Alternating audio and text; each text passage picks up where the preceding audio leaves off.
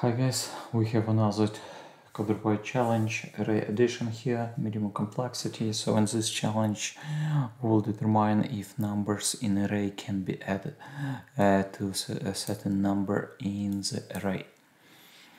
So we have array function that takes array of numbers stored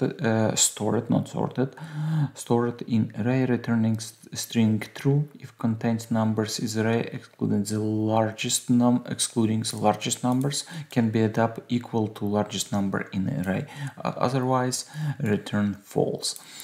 For example, if array 4 3 blah blah blah, if we add all other lower numbers we will get 23. So again, we also array is not empty, we don't need to worry about that, and also will not contain the same elements, so means if it's 1 to 23 we don't need to worry about. Remove this implementation from previous run that wasn't successful, by the way.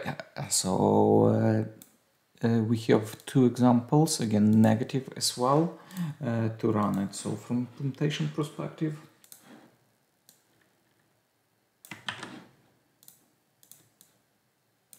we'll add more commands here. So we'll sort array in ascending order and remove the largest number. So we sort it and return it and pop it the largest one. And after that we will check if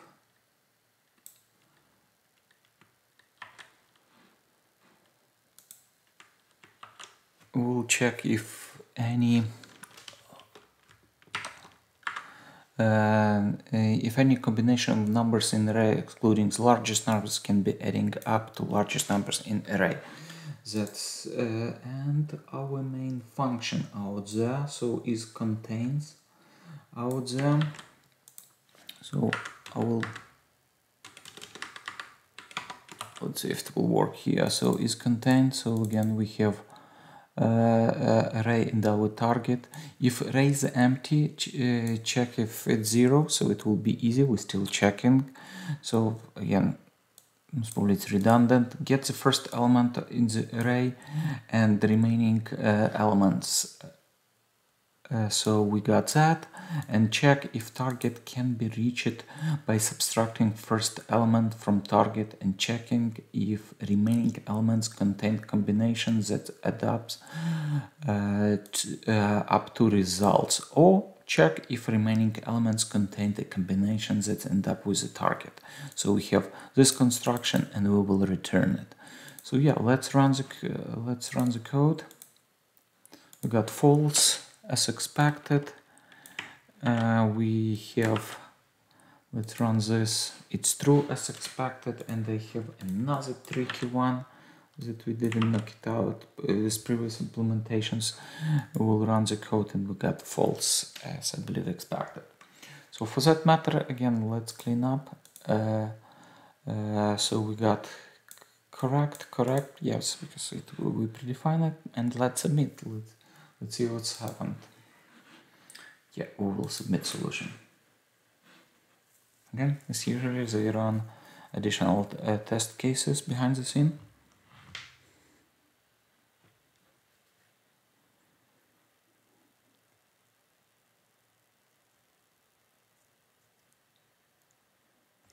So yeah, we learn it. So that point stuff. So let's go through details. So usually users solve this even within 10 minutes, but majority within like 20 minutes.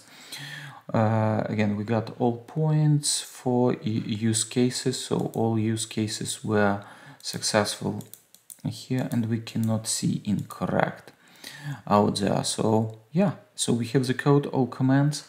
So again, guys, if you would like to